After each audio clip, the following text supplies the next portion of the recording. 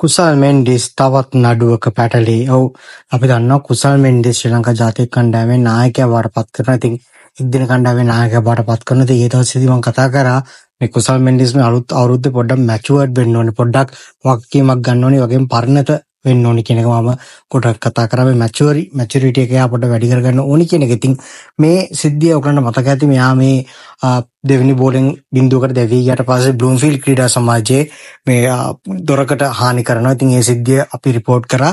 ඉතින් ඒකත් එක්කම මේ තව ෆලෝ අප් එකක් වෙලා තියෙනවා. ඉතින් මේ සිද්ධිය ගැන වැඩිදුර කතා කරද්දී අපි දැක්ක මේ අයිලන්ඩ් පුවත්පතේ මේ ආටිකල් එක පළ වෙලා තියෙනවා. ඉතින් මම මේ කියවන්නම්. මෙතන කියවෙනවා within days after being handed the captaincy of the ODI team, Kusal Mendis has got under the radar following an incident at Reid Avenue during a domestic one-day game involving Bloomfield and SSC. ඉතින් මෙතන කියවෙනවා ඔව් මෙන්න මේ ප්‍රශ්න ගැන තමයි කියවෙන්නේ.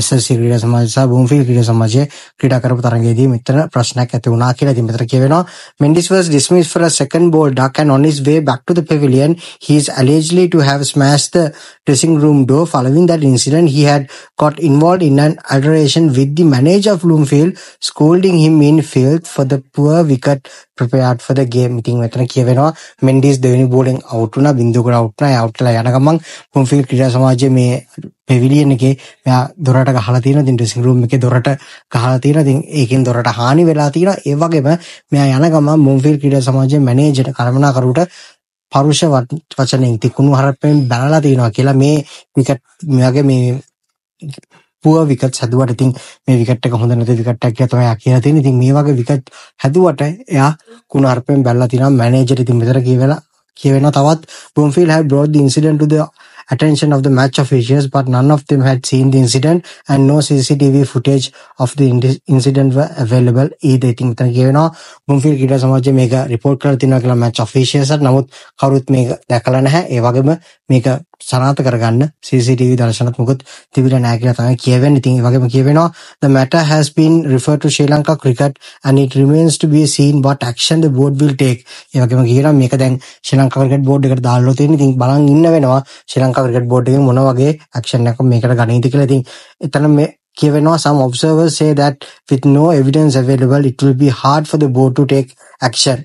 One man's word against the other. Anyway, in recent times the board has let players off with mere slap on their wrist. ඉතින් මෙතන කියවෙනවා ඉතින් අර හරි සාක්ෂියක් නැතුව එවිඩන්ස් එකක් නැතුව බෝඩ් එකකට කිසිම දෙයක් කරන්න බෑ. ඉතින් මෙයා පොරොස් වචනයෙන් බැන්නද කුණු හරප කිව්වද කියලා ඒක හොයාගන්න තැනක් නැහැ.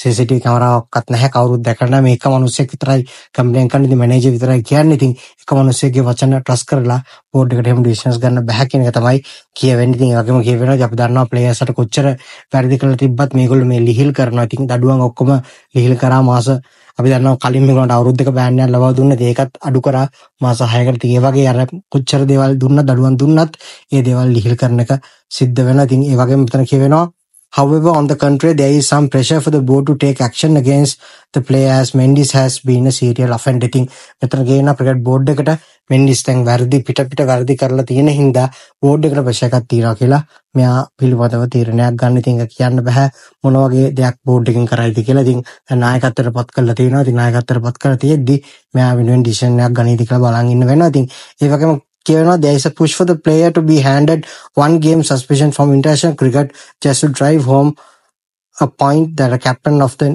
nation cannot behave like a thug. ඉතින් මෙතන කියවෙනවා ගොඩක් වෙලාවට ඉන්ටර්නැෂනල් ක්‍රිකට් වලින් එක තරක තරණාවක් වගේ ලබා දෙයි කියලා. මොකද ඒතොර මේගොල්ලෝ පෙන්වන්න ඕනි මේ ජාතික කණ්ඩායමේ නායකයෙක් මෙහෙම තක් කෙනෙක් වගේ අර මැරේක් වගේ යට හැසිරෙන්න බෑ. මෙයා ජාතික කණ්ඩායමේ නායකයෙක්.